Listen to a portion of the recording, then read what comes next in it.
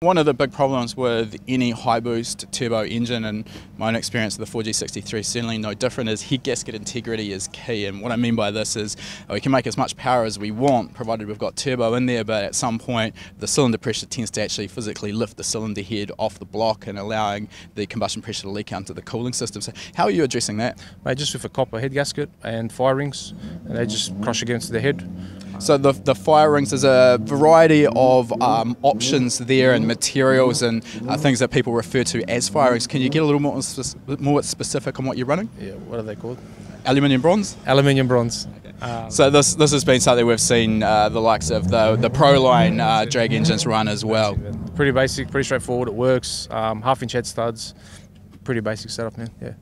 When it comes to building a 4G63, there's a lot of options these days, and there have been for a while. There's 2 litre, 2.1, 2.4, 2.2. You can use the 63 and the 64 block, which have a different deck height and different bore diameter. Can you give us a rundown on why you've chosen the 63 block and the 2.2 stroker kit? Where do you see the sort of advantages and maybe disadvantages of that setup? I mean, I like to keep it with the 63 block, reason being bore size as well, keep the bore a bit tighter. The 64, just find that it's starting off at 86 mil, this one's starting on at 85, just a bit more integrity in the block. Yeah. And I find that it makes, just the amount of power, just the same amount of power, if not more.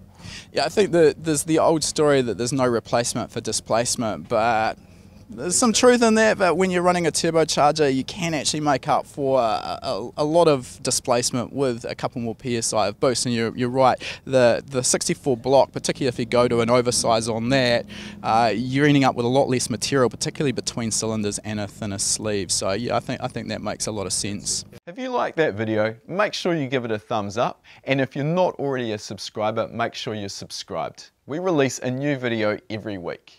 And if you like free stuff, we've got a great deal for you.